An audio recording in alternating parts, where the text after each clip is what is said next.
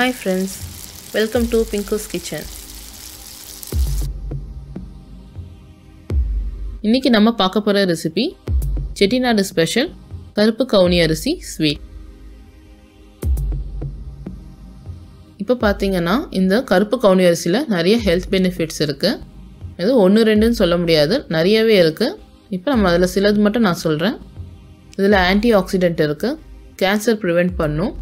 அதே மாதிரி லேடிஸ்க்கு பீரியட்ஸ் டைமில் வர பெயின் ஆகட்டும், அந்த எலும்பை வந்து ஸ்ட்ரென்தன் பண்ணுறதுக்கு எல்லாமே இந்த கருப்பு கவுனி அரிசி ரொம்ப உபயோகமாக இருக்குது. நம்ம வாரம் ஒரு தடவையாவது இந்த கருப்பு கவுனி அரிசியை நம்ம சாப்பாடில் சேர்த்துக்கிறது ரொம்ப நல்லது. அப்படி முடியாதவங்க மாதம் 2 தடவையாவது சேர்த்துக்கோங்க. இதில் நியூட்ரிஷன் வேல்யூஸ் நிறையா இருக்குது. நம்மளுக்கு நம்ம உடம்புக்கு தேவையான விட்டமின் மினரல்ஸில் நிறைய விஷயங்கள் இதில் இருக்குது. அயன், ஃபைபர், இது இன்னும் சொல்லிகிட்டே போகலாம். நீங்கள் இதை இந்த மாதிரி ஸ்வீட்டாகவும் எடுத்துக்கலாம், இட்லி தோசையாகவும் எடுத்துக்கலாம். நம்ம சாப்பிட்ற எல்லா குழம்பு வகைகளுக்கும், ரசம், தயிர் எல்லாத்துக்குமே இதை சாப்பாடாக யூஸ் பண்ணலாம். இதை நம்ம எடுக்கிறோன்னா டே டைமில் எடுத்துக்கலாம். ஏன்னா இதில் நிறைய ஃபைபர் கண்டென்ட் இருக்கிறதால நைட்டில் எடுத்திங்கன்னா டைஜஷனுக்கு கொஞ்சம் கஷ்டமாக இருக்கும். வாங்க இதுக்கு தேவையான பொருட்கள் என்னென்னு பார்ப்போம். 1 கப் கருப்பு கவுனி அரிசி, இது நம்மளுக்கு எல்லா சூப்பர் மார்க்கெட்லேயும் கிடைக்கும். அப்புறம் 1 கப் தேங்காய் துருவல், நான் இங்கே டெசிகேட்டட் கோகோனட் பவுடர் எடுத்திருக்கேன். இந்த அளவுக்கு கருப்பட்டி எடுத்துக்கோங்க. ஏலக்காய் தேவையான அளவு, இது ஆப்ஷனல் தான். 1 டேபிள் ஸ்பூன் நெய். இப்போ நம்ம எடுத்து வச்சிருக்க கருப்பு கவுனி அரிசியை ஒரு பவுலில் சேர்த்து 4 தடவை நல்லா வாஷ் பண்ணிவிட்டு ஓவர் நைட் ஊற வச்சிடலாம்.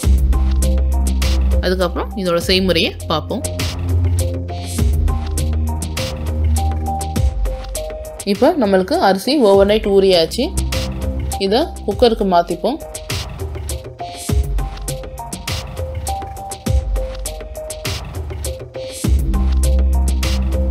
ஒரு கப் அரிசிக்கு 3 கப் தண்ணி விடணும். நம்ம இதை ஊற வச்ச தண்ணியை வேஸ்ட் பண்ணாமல் இதில் சேர்த்துக்கலாம். ஏன்னா அதில் ரொம்ப சத்து அதிகமாக இருக்குது.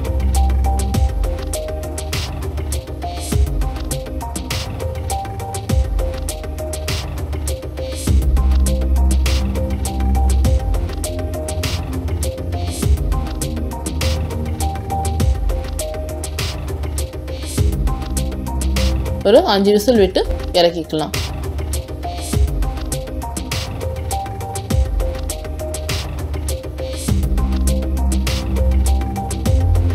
இப்போ குக்கரில் 5 விசில் விட்டு ப்ரெஷர் ரிலீஸ் ஆயாச்சு. ஓப்பன் பண்ணி பார்த்துடலாம். பாருங்க எவ்வளோ அழகாக வெந்து வந்திருக்குன்னு. கலர் பார்க்கும் போதே சாப்பிடணும் போல இருக்குல்ல. எங்கள் வீட்டில் இது ரொம்ப பிடிச்ச ஸ்வீட் எல்லாருக்குமே. இந்த கன்சிஸ்டன்சியில் தான் இருக்கும். இந்த அரிசி நீங்கள் எவ்வளோ தான் வேக வச்சாலும் குழைவாக வராது. அடுப்பை நல்லா சிம்மில் வச்சு இதை நல்லா இந்த மாதிரி கிளறி விடுங்க.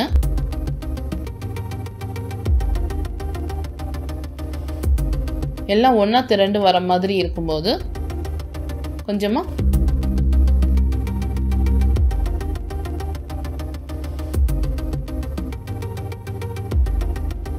கருப்பட்டி சேர்த்துக்கோங்க. கருப்பட்டி நான் முன்னாடியே ரெடி பண்ணிட்டேன். குக்கரில் அரிசி வைக்கும் போதே சைடில் கருப்பட்டியை கொஞ்சமாக ஏலக்காய் தூள் சேர்த்து நல்லா கரைச்சி வடிகட்டி எடுத்து வச்சுக்கிட்டேன். நான் காமிச்ச அந்த உருண்டை ஃபுல்லாகவே நீங்கள் கரைச்சி எடுத்து இதில் சேர்த்துக்கோங்க. அளவு கரெக்டாக இருக்கும். திட்டமான தித்திப்போட உங்களுக்கு நல்லாவே இருக்கும். அடுப்பை மட்டும் நல்லா சிம்மில் வச்சு இந்த மாதிரி கிளறி விட்டுட்டே இருங்க, இல்லாட்டி மேலே தெரிக்கும். கொஞ்சம் உயரமான பாத்திரமாக எடுத்துக்கோங்க.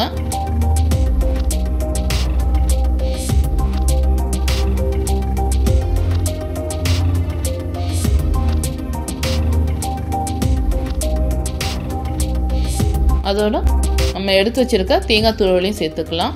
நான் 1 கப் எடுத்திருக்கேன். 1 கப் அரிசிக்கு 1 கப் தேங்காய் துருவல் எடுத்திருக்கேன்.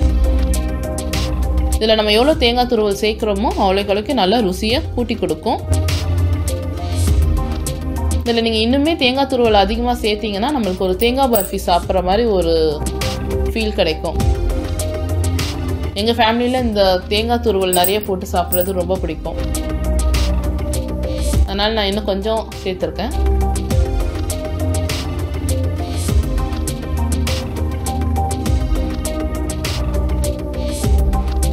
இப்போ ஒரு டேபிள் ஸ்பூன் நெய் சேர்த்துக்கோங்க. சேர்த்து நல்லா கிளறி விடுங்க.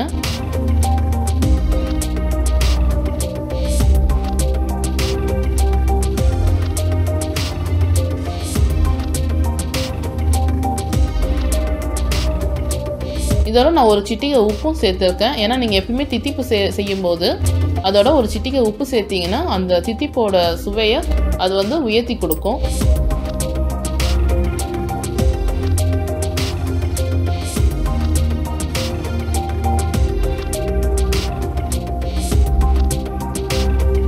அவ்வளோதான். இப்போ நம்மளோட செட்டிநாடு ஸ்பெஷல் கருப்பரிசி ஸ்வீட் ரெடி ஆகியாச்சு.